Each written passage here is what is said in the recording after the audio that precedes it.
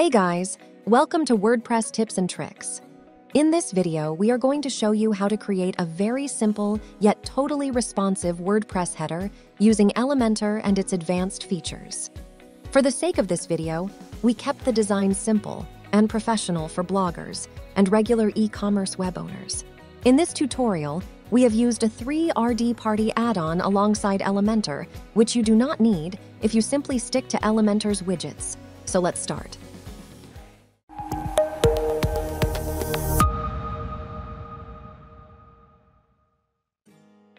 First of all, let's go inside the Theme Builder menu under Templates. Here, hover over the Header option and click on the tiny pink-colored button to add a new header template. Ready templates will pop up as we go inside the editor page. Just close the window as we will completely build our menu from scratch and make it into responsive later. Now, let's add a Flexbox container to the page and set the content width to full width. Then add 2 more containers inside it, both having full width selected for content.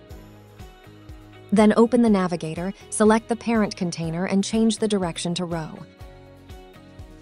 Ops, need another container there in the middle. Also make it full width. This is our skeleton model for the header. Again, select the parent container, and then from Style, set its color to something deep, close to dark. Now, we will put an image widget in the left container. This will serve as our logo. It looks too big, so select the container and drag down the width to 30% there. For the image, go inside its Advanced tab and set width to Inline Auto. Doing this will auto-adjust the content width along with the container width. Also, set Align Self to center. Then select the container and set Align Self to center from Advanced.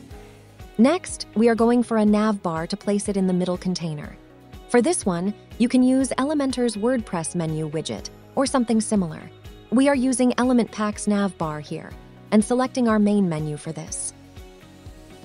As the menu looks faded, let's change the color a bit and then increase the letter size from typography. Also, set Align Self to center for the nav bar and the container it holds. Don't forget to change the width to Inline Auto. Now for the third container, we want a search bar and a mini cart there. So let's put a search widget inside it. We are just customizing the search bar to minimize it and only showing the icon. Same center, Align Self and Width Inline Auto. Now placing a WooCommerce mini cart widget below the search bar. With little tweaks, we changed it to match the search icon.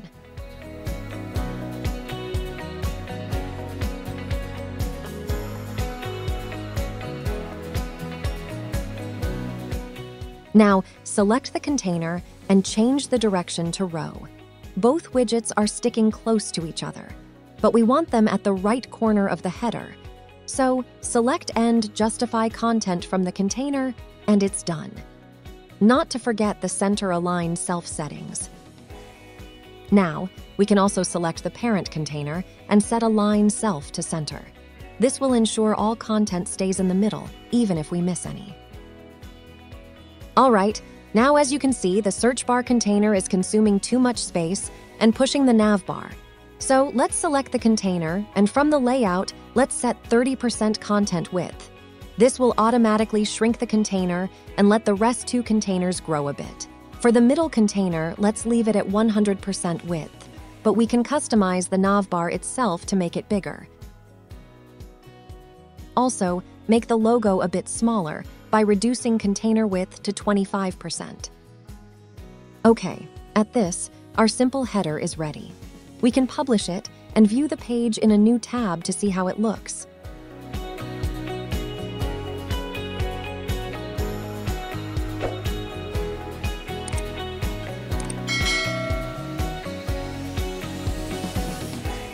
Placing the off canvas beside the nav bar, then selecting the container to change the direction to row.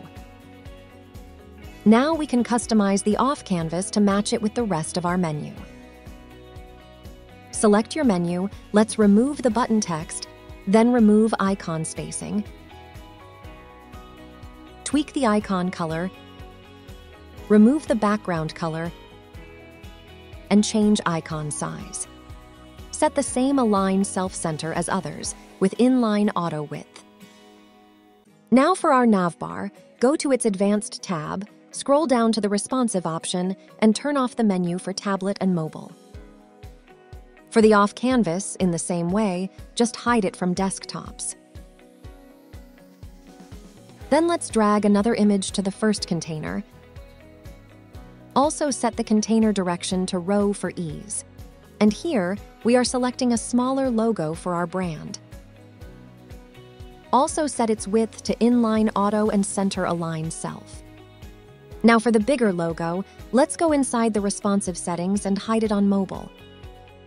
For the smaller one, hide it on both desktop and tablet. Now open the navigator and turn off the second logo and off canvas menu. As you can see, the navbar gets pushed by the invisible off canvas beside it. So you will need to go to its container and select Center Justify Content. It should place the navbar in the center again. Of course, we want the logo to rest on the left side, so just select End Justify Content for its container. Now switch to tablet mode and open up the navigator. Now turn off the navbar and turn on the off-canvas menu. Now the logo looks smaller, so customize the off-canvas container width to add more space for the logo. Also, you can increase the off-canvas icon size a little.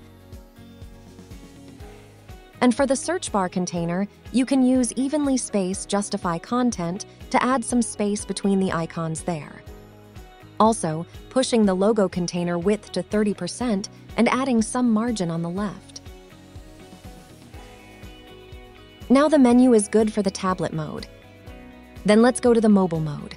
Once again, the formation breaks apart. Logo and icons are too big. So, now, from the navigator, let's turn off the full logo and turn on the smaller logo. Then select the logo container, and let's push the content width to 20%. Then for off-canvas, we can push it down to 40%. Then for the search bar and cart, 32% container content width will do. The logo and icons are still bigger to fit horizontally, so let's turn down the container width a little more for each of them.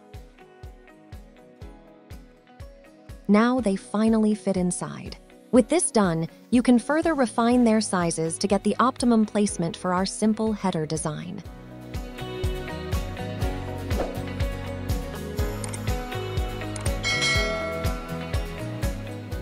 Now just update the changes, and let's see our header in action in the new page. Header looks good in desktop mode. Bring up the inspect mode to check how it looks in tablets. As you see, the logo could be smaller to look more organized. Let's try a couple of different devices to see how the header performs.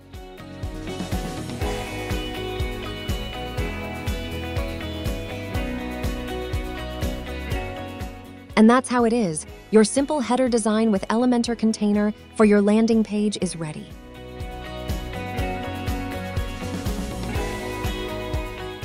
So, that's all about this video. Hope the video helped you. Make sure to like, subscribe, and follow our channel to get more tips and tricks videos. See you soon.